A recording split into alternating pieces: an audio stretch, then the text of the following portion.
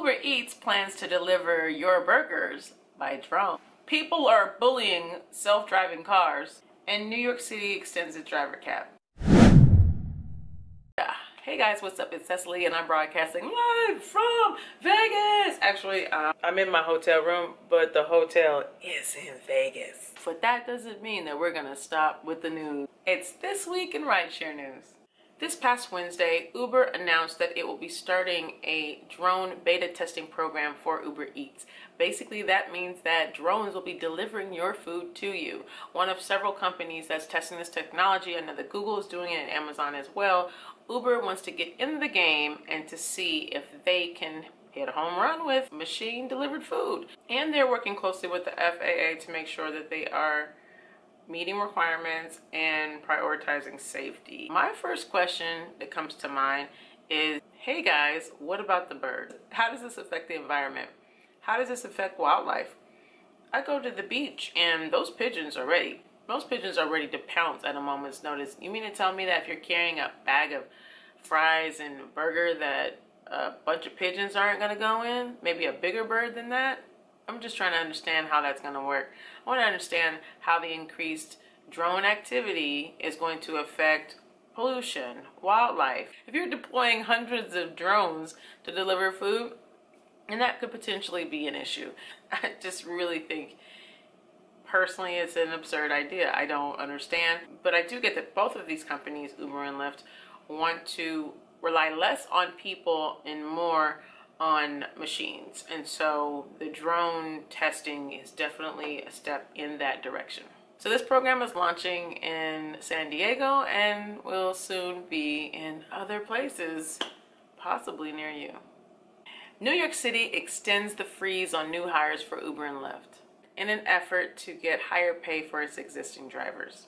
In addition, the city is limiting how long a driver can be on the road without a passenger. City officials say that the number of drivers has grown beyond an amount that's sustainable. And they also mentioned that several drivers committed suicide due to not being able to make ends meet when fares were lowered by both companies. Both Lyft and Uber have expressed their displeasure, and Uber plans to sue the city for their actions. If you'd like more information about this article, it's in the description. Uber's self-driving cars are taking a beating, and in some cases, physically, from pedestrians and other drivers on the road. Uber reports that they've seen an increased amount of road rage and rude behavior towards their self-driving cars. I don't get it. But basically, they say that they have videos in the cars and they've caught people being aggressive towards the driverless car. The article says that people tend to not stop for the car when the car is approaching, tailgating them, not giving them the right of way when they're supposed to have it, challenging the cars to brake. Apparently this is not the first time that people have been really intolerant to the whole driverless car thing. Last year it was reported that people were slashing the tires of autonomous vehicles due to what happened to a woman that lost her life in Arizona. I'm not sure what can be done about this behavior towards driverless cars.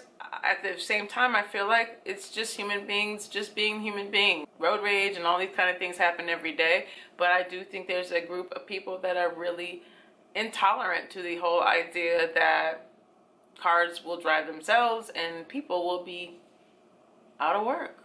Could it be that? Could it be that people may be upset that these jobs may go away? That's something to think about. Lyft aims to help folks living in a food desert to obtain fresh food. Lyft has provided a discounted ride once a week for families that live in a food desert. As far as discounts go, for a typical ride that would be about $8.33, a discount would be $1 off that fare. It may not seem to be much, but going both ways, you're saving $2, and in a month's time, you're saving $8, which could go a long way for some of these families. While many people see this as being a good thing, many residents are older and haven't embraced technology, and so they're not really sure if they'll take advantage of the program. And now for my favorite story of the week, it is what would you do? I was looking at the Facebook forum and I saw a woman that stated that she caught a couple doing you know what in her back seat. Damn it, that's just nasty. She said that the woman had a skirt on and then she heard her unzip and things began to happen. She said very plainly and affirmly, if you don't stop that, you can walk. And the couple stopped. She was mortified, horrified. She was disgusted. If this happened in your car, what would you do? Try your best to keep it clean in the comments, please, and curious to hear what you have to say, because this has never happened to me, and I think I would lose my everlasting mind. Triggered? Let me know what your thoughts are. That is it for this week in Rideshare News. If you're not subscribed, please subscribe. Hit the red button below for Harry's channel, The Rideshare Guy, a plethora of news, tips, and resources for rideshare and other related industries. If you're curious about who I am and what I do, my name is Cecily, and I have a channel called Drive Girl Drive. Hey! And you can find me on Facebook and YouTube. And as always, please be safe out there, and I'll see you next week. Bye.